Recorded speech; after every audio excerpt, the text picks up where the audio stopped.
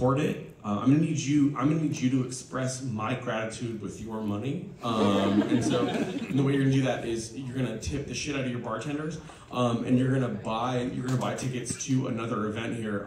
Might I recommend Laura Jane Grace and the Devouring Mothers? Yeah, hell yeah. What's the date on that? It's the 20th? 420, bro.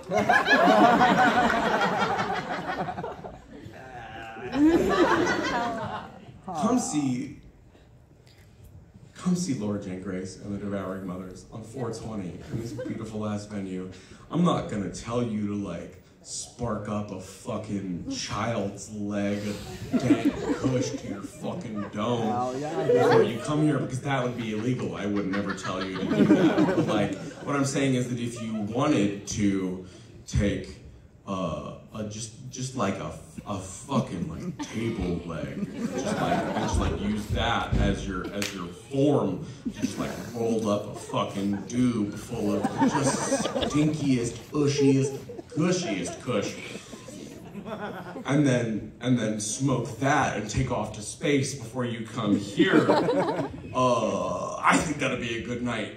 And you should maybe plan for that now by buying those tickets and coming back here, because this is a great place and I love it. Great, thank you. All right. So, yeah. That was weird. Thanks.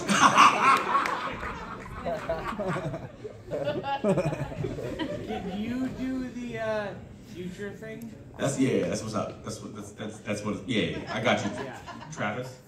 Yes. Yes, I got you, Travis. Hell yeah. Yeah.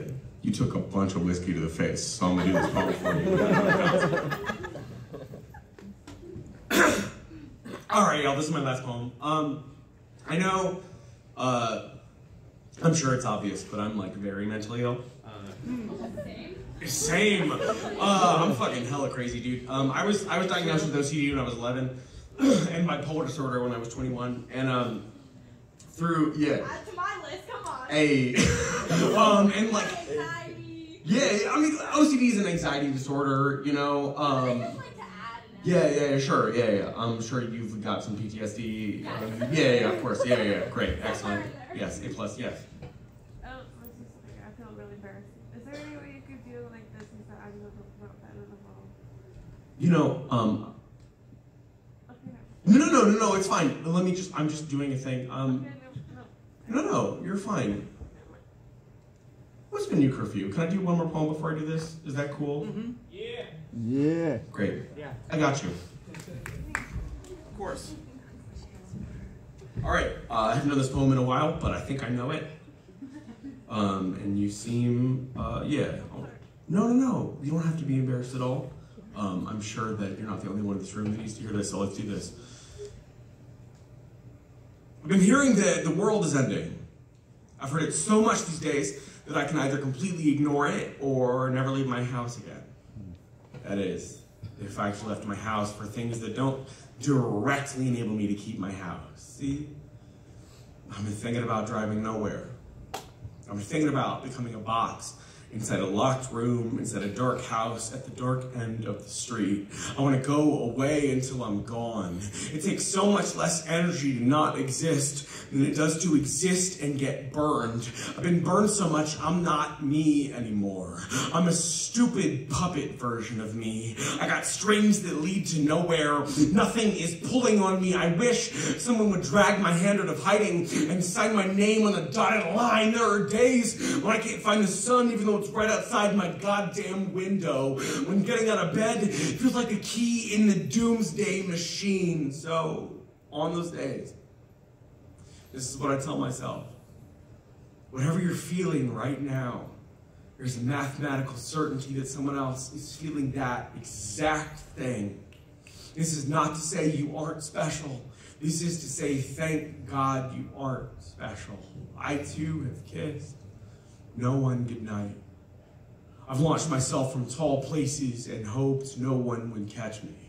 I've ended relationships because suddenly I was also exposed, but isolation is not safety, it's death. If no one knows you're alive, you aren't. If a tree falls in the forest and no one's around to hear it, it does make a sound, but then that sound is gone. I'm not saying you'll find the meaning of life in other people. I'm saying other people are the life to which you provide the meaning. See? We're wrong when we say, I think, therefore I am. The more we say it, the more it sounds like I think, therefore I will be. You can't think your way into a full table. You can't think and make walls and a roof appear around you. I have thought and thought myself into corners made of words and nightmares. And what has it gotten me but more thoughts? A currency that only buys more currency. So please, if you want to continue existing, do something. Learn to make clouds using only your breath. Build a house, even if every wall leans to the left. Love it anyway. Just like a season. Just like a child. Love how you hate yourself sometimes, because at least there's still something to hate. I know how easy it can be to think and keep thinking until you are the last person left on Earth. Until the entire world becomes no larger than the space between your bed and the light switch. But I hear the world's ending soon. When we go, and we're all gonna go, I will be part of it.